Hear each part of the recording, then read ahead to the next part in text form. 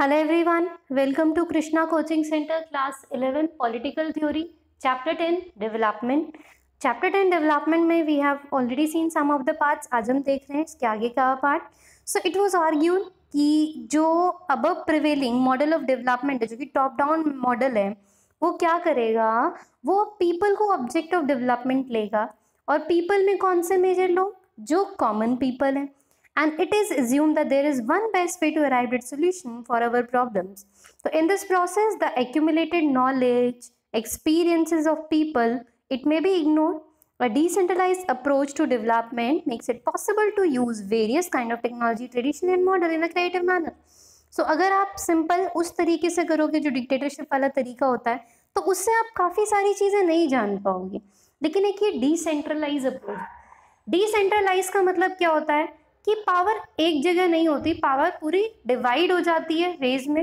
तो decentralise approach of development में क्या होगा कि आपको नए नए तरीके की टेक्नोलॉजीज़ के बारे में पता चल सकता है. वो ट्रेडिशनल भी हो सकती है, वो मॉडर्न भी हो सकती हैं.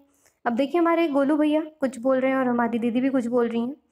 So look Oni, I got the latest mobile phone. It is true state of the art and the Bluetooth games and all. ओहो काफ़ी पुरानी बुक है, तो यहाँ पे ब्लूटूथ की तारीफ हो रही है जी. अब तो वाईफाई का ज़माना है, पर कोई बात नहीं. सो कहते हैं उन्नी देखो मुझे लेटेस्ट मोबाइल फ़ोन मिला, यहाँ पे game of it is truly state of art, बहुत ही सुंदर है, ब्लूटूथ है, गेम्स वगैरह भी हैं. गोलू भैया क्या बोलते हैं? अच्छा वैसे ये उसको उन्नी के नाम से बुला रही थी. सो उन्नी भैया क्या बोलते हैं? This one is nice but you had bought a new phone only a few months back, what happened to the one. तो कहते हैं कि तुमने तो कुछ दिन पहले भी एक फ़ोन लिखा था, उसे क्या हुआ? मैंने कहा ओ तो पुराना मॉडल था, तो मैंने उसे डिस्पोज कर दिया, वो ख़त्म हो गया, पुराना मॉडल था वो. भैया बोलते हैं बट डू यू नो कि इससे कितना नॉन डिग्रेडेबल ई वेस्ट क्रिएट होता है, जिसकी वजह से इकोसिस्टम में और भी ज़्यादा प्रॉब्लम आती है. तो एक मोबाइल फ़ोन से बहुत ज़्यादा ई वेस्ट निकलता है एंड बनाने में भी काफ़ी सारी चीज़ें होती हैं. सो कई बार क्या होता है कि लेटेस्ट ट्रेंड की वजह से हम एनवायरनमेंट को, हमें पता भी नहीं चलता हम नुकसान पहुंचा रहे हैं, लेकिन कहीं ना कहीं हम नुकसान पहुंचा सकते हैं. So that's why. अब तो बहुत अच्छा OLX का कंसेप्ट है, पुराना बेचो नया ले लो. Then comes topic development and lifestyle, कि जी डेवलपमेंट को आप अपनी लाइफस्टाइल में कैसे उतार सकते हो. सो an alternative model of development would also try to move away from the high-cost, ecologically wasteful, technology-driven notion of development. So development should not be measured only by number of cell phones in a country or by sophisticated weapons which are developed, but by the size of car which people drive, but by the quality of life enjoyed by the people in the terms of happiness, harmony and satisfaction of essential needs. बहुत ही important paragraph. कुछ भी development से related question आए ज़्यादा वाले number का, जो 5-6 number वाला होता है क्वेश्चन, तो उसमें ज़रूर लिखो ये लाइन कि किसी भी कंट्री का डेवलपमेंट ना आप इससे नहीं नाप सकते हो कि कितने सेल फोन है उनके पास, कितने वेपन है कंट्री के पास, कितनी बड़ी बड़ी गाड़ियाँ चल रही हैं.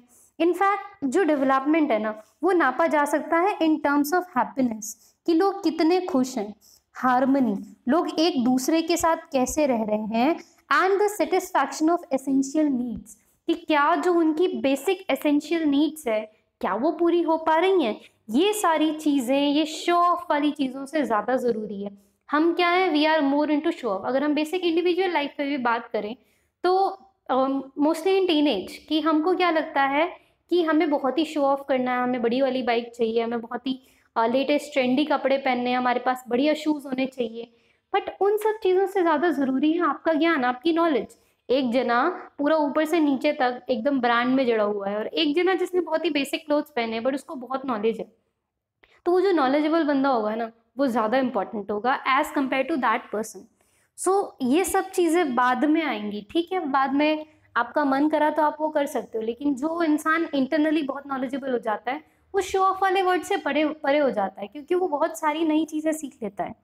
So at one level, efforts should be made to conserve natural resources and reuse renewable source of energy as far as possible. So हमारे क्या एफर्ट होने चाहिए कि हम नेचुरल रिसोर्सेज को कंजर्व करें, रिन्यूएबल सोर्सेज ऑफ एनर्जी का use करें, एफर्ट्स करें such as rain water harvesting, solar, biogas plants, micro hydel project, compost पिट्स, ताकि ये सब चीज़ें जनरेट हो सकें. सो सच activities have to take place. वो लोकल लेवल पे भी होनी चाहिए और उसके बाद आप देखो छोटा लोकल लेवल से हम शुरू करके उसको हम बड़े लेवल तक भी पहुंचा सकते हैं। जैसे आज इंडिया की क्या कोशिश है कि इंडिया सोलर एनर्जी में सुपर पावर बन सके, हम ट्राई भी कर रहे हैं इसके लिए, क्योंकि हमारा जो लोकेशन है उस हिसाब से we are much into that area जहाँ पे हमें अच्छी खासी सनलाइट मिलती है, तो उससे हम बहुत सब कुछ जनरेट कर सकते हैं। इनफैक्ट अगर आप वो सोलर वाला पैनल लगाओ अपनी टेरेस पे तो काफ़ी सारी उसमें आपको डिस्काउंट छूट वगैरह मिल रही है, सरकार रिबेट्स दे रही हैं उसमें। So big projects are not the only way to effect big improvement. सो छोटे छोटे प्रोजेक्ट से भी बड़ा इम्प्रूवमेंट हो सकता है। So opponents of big dam have advocated a series of small dam and the burns which require much less investment, cause minimal displacement and can be beneficial for the local population.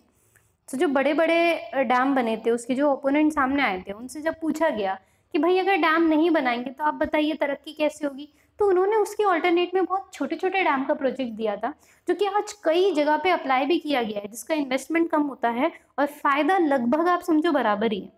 So at another level, there is also a need to scale down our need to non-renewable source by changing lifestyle. So अपनी lifestyle में change लाके हम बचा सकते हैं जो non-renewable energy है। So एक tricky issue है because it may appear as if people are being asked to accept a lower standard of living.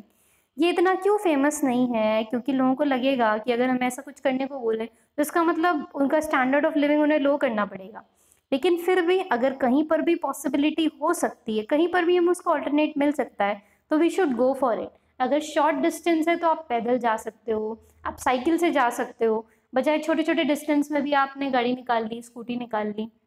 हमें आदत होती है, हमें लगता है कि नहीं चलो ठीक है फटाफट काम हो जाएगा, लेकिन आप देखो इससे दो फायदे होंगे। मान लो आपको सब्जी लेने ही जाना है, कहीं पे 5 मिनट का रास्ता है, तो अगर आप 5 मिनट में गए और सब्जी लिए और आए तो 10 मिनट की आपकी वॉक भी हो गई।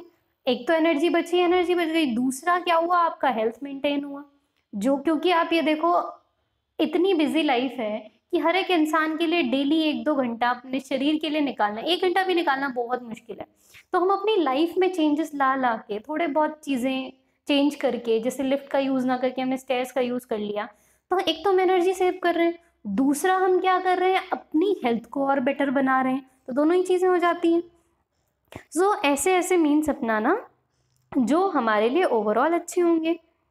अब इस चैप्टर का कंक्लूजन हमें क्या बोल रहा है? कंक्लूजन का सिंपल यही मतलब है कि जो आइडिया ऑफ डेवलपमेंट है it refers to the desire of better life. Development का मतलब क्या है? डेवलपमेंट के आइडिया का मतलब ही यही है कि हमें एक बेटर लाइफ की डिजायर है। So this is a very powerful desire and the hope of improvement, जो कि ड्राइविंग फोर्स है ह्यूमन एक्शन का। हम क्यों दिन रात काम करते हैं, हम क्यों मेहनत करते हैं? क्योंकि हमें लगता है इससे हमारी जिंदगी शायद बेहतर हो सकती है। सो in this chapter we have seen कि किस तरीके से widely accepted versions of what constitute improvement have come under critical scrutiny. सो एक मल्टी प्रोंग सर्च है for more equitable, sustainable and democratic model of development. So in a process a number of concept of political theory आते हैं, जैसे कि equality, democracy, rights, जिन सब का क्या करा जाता है, इंटरप्रिटेशन किया जाता है। So the issues have been arisen while pursuing the goal of development. It revealed कि choices we make they have an impact upon others and other human being and also species in the world. So we must therefore see ourselves as a part of larger universe or the fates are linked together. So ji development के लिए हमें अपने आप को कभी भी individual या सिर्फ एक कम्युनिटी स्टेट नहीं समझना चाहिए।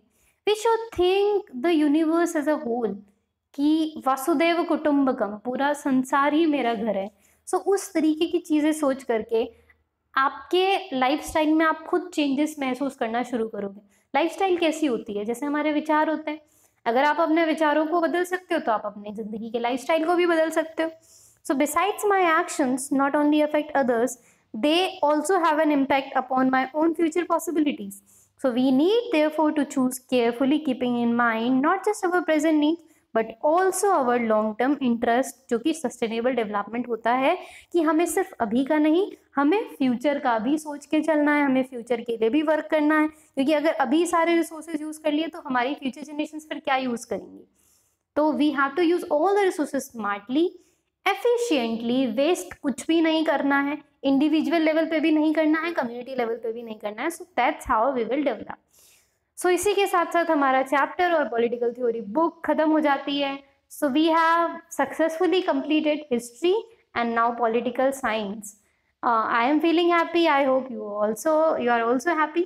So thank you so much. I will meet you all in my next video. एक नए सब्जेक्ट को कंटिन्यू करेंगे. भाई इतने सारे सब्जेक्ट्स हमने ओपन कर रखे हैं, but me being an individual वो थोड़ा पॉसिबल नहीं हो पाता है कि आप एक ही दिन में सब कुछ कर डालो. But I am trying my best. कोशिश है कि रिजल्ट्स भी अच्छे आएंगे. Thank you so much.